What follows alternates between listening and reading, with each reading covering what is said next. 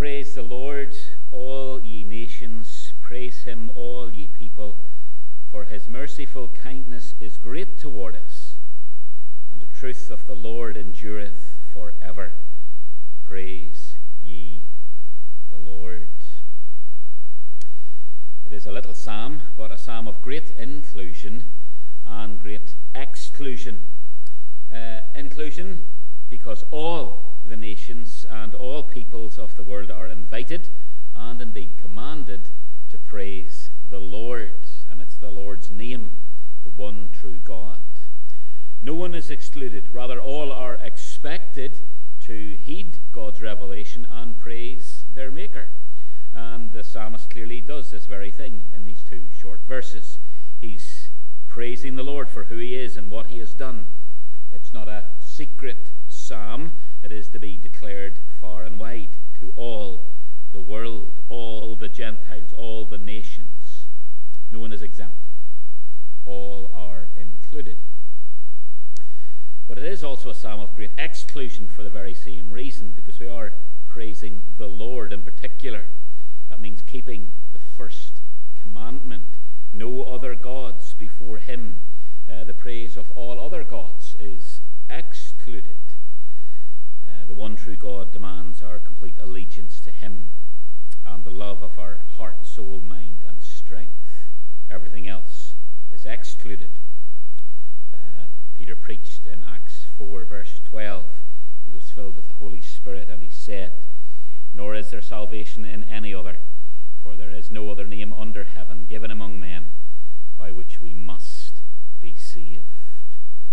He understood that the gospel was for everyone. They were gathered into Jerusalem, and they all had to hear the gospel. But it wasn't just for the Jews. It had to go wider than that. And to some of the Jews, that was a bit of a mystery. It was something hidden, which was now being revealed, made known by God. And indeed, throughout all of the Old Testament, the gospel, the good news that a Saviour, the Messiah, was coming, was largely restricted to the Jews. Some exceptions you'll know. In our own Bible reading with the kids last night, we came on Rahab.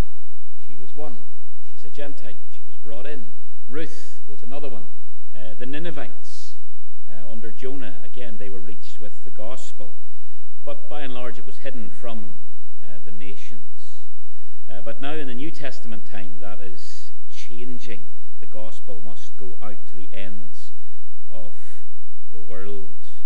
But it's not something completely new at all. God made the promise to Abraham that in him the world would be blessed. He would not just be a great father, Abram, he would be Abraham, father of many nations. Paul says in Galatians 3 verse 8, "And the scripture, foreseeing that God would justify the Gentiles by faith, preached the gospel to Abraham beforehand, saying, in you all the nations shall be blessed." The Jews really had lost sight of that, but the apostles, they agreed with Paul and Peter, and they say in Acts 10:34 to 36, "In truth I perceive that God shows no partiality, but in every nation whoever fears him and works righteousness is accepted by him. The word which God sent to the children of Israel, preaching peace through Jesus Christ. He is Lord of all."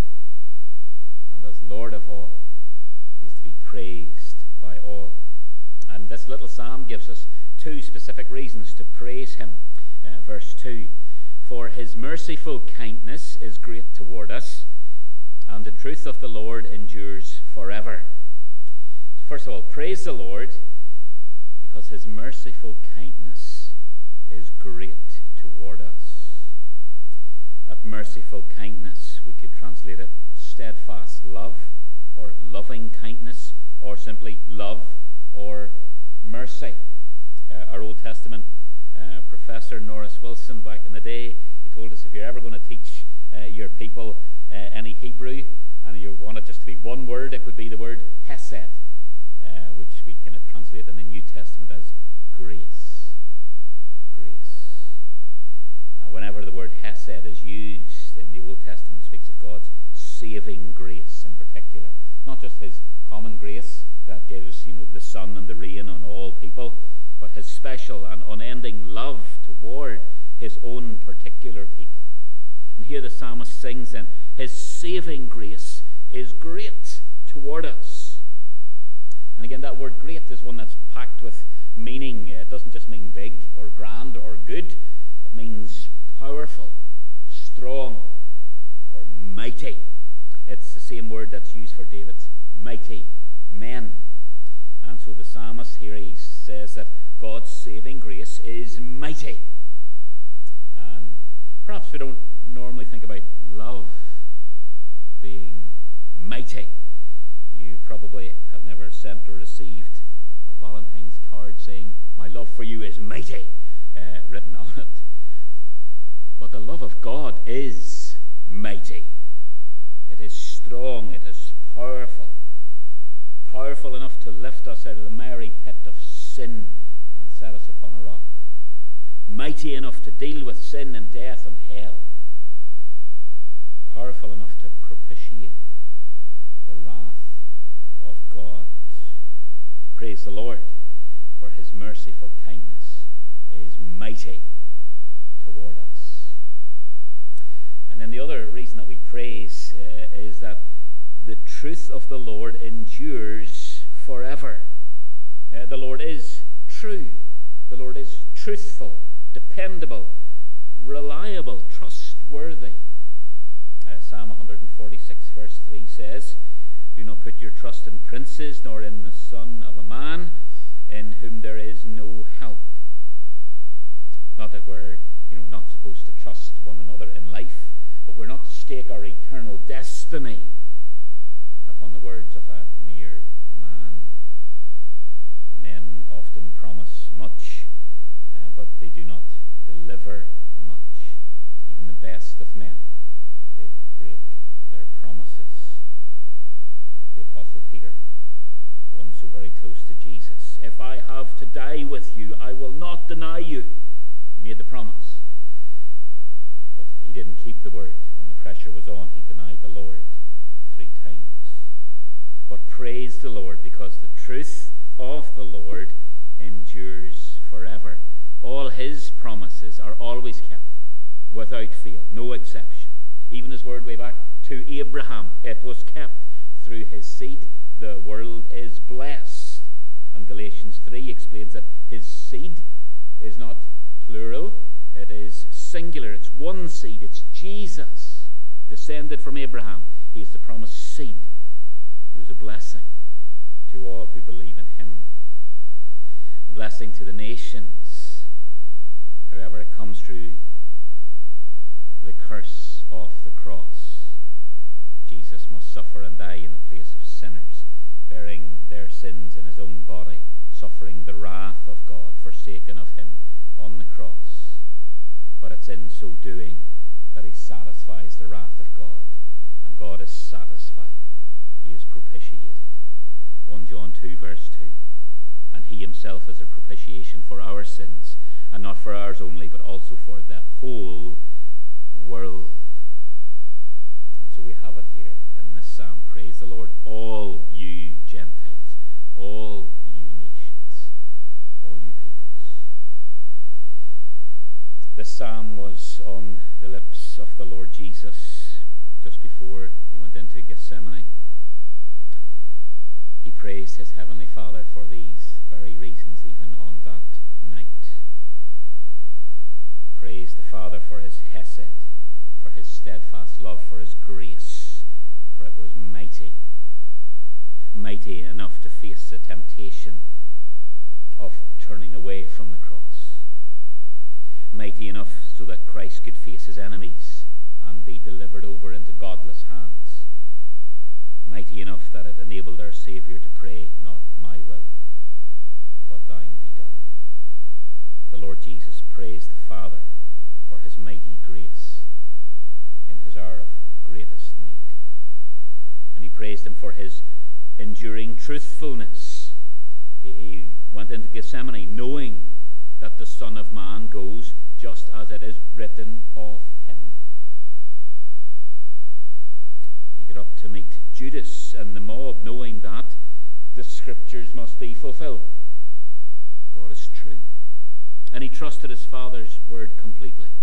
He knew that the truth of the Lord endures forever.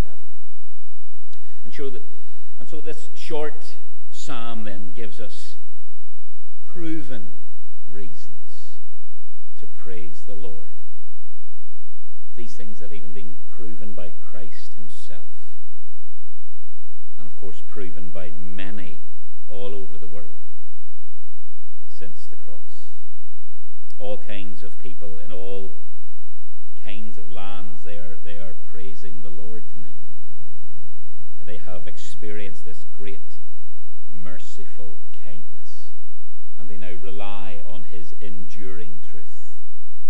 And by the grace of God, we know this. We know the truth of this psalm, the strength, the might of God's grace, and the truth, the faithfulness, the trustworthiness of his word.